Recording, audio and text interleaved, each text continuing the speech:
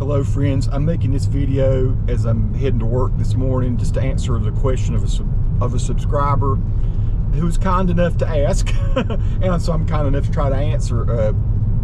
He's watched my guitar videos on my YouTube channel for a long time, and he just asked who are my main influences. When I go to play guitar, am I trying to emulate the style of any particular person? And I'm sure he's probably heard little elements of stuff that sound familiar to him. And you know, first of all, I'll say this: I don't consider myself much of a guitar player. I super enjoy it. It's a super excellent way for me to blow off steam. There was, however, a time that I was pretty good. I mean, I was playing a lot. It's back in my 20s. And I played in multiple bands. I played different styles of music. You know, it was the 80s and there was a lot of guitar-centric music. And so probably a lot of what you hear when I'm just jamming, because 90% of what's on my channel is just me playing a backing track or something, or setting a loop and then just jamming over blues or something like that. I apologize. I realize I probably play 5 times more in my videos than I should. I probably indulge more than I should. I start these jams because I'm just wanting to share the tone of the guitar and options of how it could sound, different pickups, and you know, run some distortion through it or some overdrive.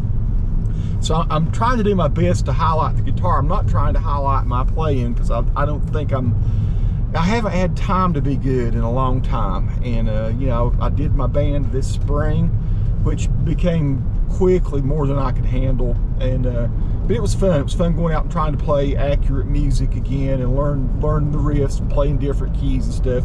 But on to answering this question: who were my influences, still are my influences, what comes out in my playing? And I'll say, if you listen to any of my little jams, my little improvised stuff, you're going to hear probably some Dickie Betts. You're going to hear Mark Knopfler. You're going to hear probably Don Felder, maybe, and Joe Walsh. Gary Rossington from Skynyrd is probably a big influence. I look back, honestly, Alex Lifeson from Rush was who I really wanted to be like. And during the 80s, I worked really hard to get Rush's music. So I always wanted to put together a Rush tribute band or something. And of course, finding a singer and a drummer that can handle it. I could find bass players, and I thought I could do a lot of the Lifeson stuff. So, but you're not going to hear probably much of that in my playing, other than you know, maybe some phrasing or something that Alex Lifeson might do. But those are probably the guitar players. Oh, Eric Clapton, hard for me to, I can't leave Eric out, or Billy Gibbons from you know, from ZZ. And you know, honestly, maybe all the Skynyrd players. I said Gary Rossington, but I'm a big fan of Steve Gaines, you know, the guitar player that only did 2 records with him, the Street Survivors and the One More from the Road. I just love listening to that guy play. I'd just give anything if Skynyrd could have not had the crash, and see what would have happened with Steve Gaines and what he still would have brought. Because I thought it was fascinating what he did on that Street Survivors record.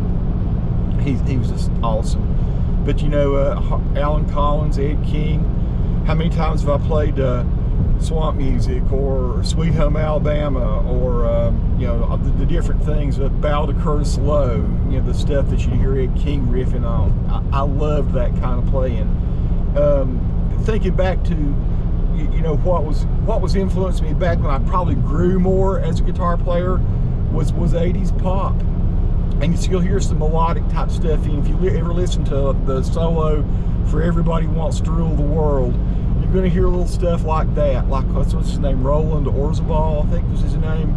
I really dug that kind of music for a while, and so there's bits of that in there. There's, you know, as much as I can try to do it, there's some Jeff Beck, there's some Jimi Hendrix, there's some Jimmy Page, definitely, because I did in various bands I've played. I've done Stairway Live, and I think do a pretty good job of that, and Black Dog, and you know, gee whiz, what else do we used to do? Jamaica, Houses of the Holy. I've performed a bunch of Zeppelin music, not a tremendous amount, but probably Mark Knopfler and Don Felder, honestly. And so I'm also, in case my old guitar teacher ever sees this, He was a huge influence. A guy named Dave Tedford, who I guess he's still out there playing. A really great player. When I was at Mars Hill University, David was the first to help me understand how pentatonic scales overlap. I was playing major scales. I knew what a blues scale was just because I played it, not because I knew it was called a blues scale or a minor pentatonic or anything like that. But David would show me how, hey, this blues thing you're playing here, it works for country if you slide it back 3 frets, the same pattern. And so then I said, well, there's really just only a few changes. What happens if I overlap these? And I remember I took I made me 6 lines and drew the pentatonic scale on it, the blues pentatonic, and I did it like in a blue little what do you call these little transparent markers, highlighters. I put a blue dot where on the neck, say I picked a scale like a minor pentatonic, and I put every dot on the neck of the guitar on a drawing of the strings and the frets, and I put like a blue dot everywhere I knew the blues pentatonic, the minor pentatonic for A was, and then I had a pink highlighter, and I put it everywhere there was a major note, the whole neck of the guitar, and then there were places where they overlapped, right? Well, where the pink and the blue overlapped, it made a purple dot. And the thing I realized in my mind is, hey, that purple dot is very safe. That's the note you want to stop on. That note's going to work over either one of these scales. So if I want to mix these scales, now particularly for playing blues, which is what you hear a lot on my channels, me just riffing on old weird blues stuff that I'm making up, I'm using that knowledge that Dave gave me back there in college, knowledge from college, and in my mind I'm seeing that chart where the blue notes are and where the pink notes are, and more particularly where the purple notes are. That is at least 90% of what you're hearing on my channel. Just Eagles, Skynyrd, Clapton, Dire Straits, 80s pop, ZZ, Clapton, Page, and just wandering around on the notes that I pretty much know work. Now, from time to time, this is the one thing you get with my channel you probably don't get with others. You get to see me make mistakes. I do not cut out my mistakes. I think it's kind of funny, and so you'll hear me hit a sour note once in a while. What I'm trying to do is get a little bit outside of my box, and so now and again you'll see me doing some extensions and stuff, and I'll land on a sorry note. And the cool thing about that is when you play a sick note, a bad note, you're always you're always 1 fret away from something that'll work. Usually there's at least several notes that might be better than the one that I pick, but if you play a note that's outside, totally outside, it's probably a chromatic type thing, just back it off or slide it up one. So you'll see me do that in my videos, and I do not try to cut out any, you get warts and all on my channel. So again, my apologies for this is kind of a long video, but hey, it's fun to talk as I'm riding to work. What you get on my channel is just very honest. I'm not cutting out any. The only time I do cuts, honestly, is I sit there and go, good grief, I'm going on and on and on.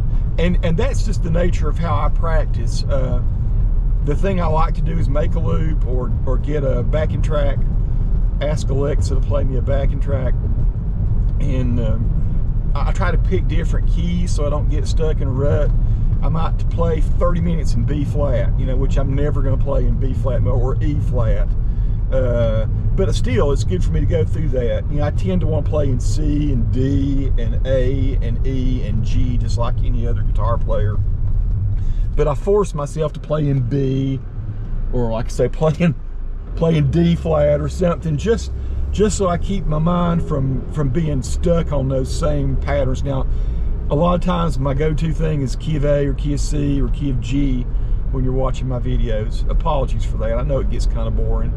But here again, I'm trying to showcase the guitars most of the time, and or the effects I'm using, or backing tracks, if I'm doing a band in a box review or something like that. So that's the long answer to that question, and that's probably mostly what you're hearing. I can't think. I mean, I used to really try to do like Richie Blackmore, people like that. It's sometimes way far beyond me. Eric Johnson's a big hero of mine. And you know, I got to where I could play Cliff Sedover pretty decent at one point, but I've never honestly become a you know, a really modal shredder like he is, and I've never really mastered all of the arpeggios I probably should have. As far as like the Hendrix influence, now and again you'll hear me throw a little double stop and stuff in there. Really wish I could be a master of that. There's going to come a time in my life when I'll have to slow down, probably. I need to be thinking about that now, actually, but there'll come a time when I can slow down again and learn some more, and maybe the guitar playing will be better. But thanks for your patience. Thanks for watching the videos. Subscribe to the channel if you like. Hopefully that's answered this person's question, and I'll have a video. If anybody asks that again, I'll be able to answer. Thanks, folks. Have a great day.